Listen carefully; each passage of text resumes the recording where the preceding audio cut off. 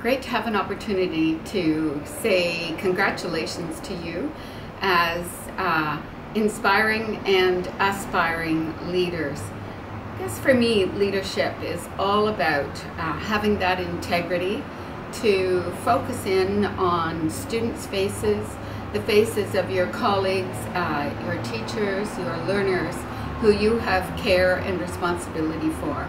Know who they are and know together what the next steps might be to improve all students' outcomes. One of the things that I think about in having integrity as a leader is always following through. So thinking about conversations you've had, promises you've made to make things better, and then always reviewing what they were and ensuring that you go back to those promises, those things that you've taken on as responsibilities, and do them. So that follow through gives you the integrity you need as a leader.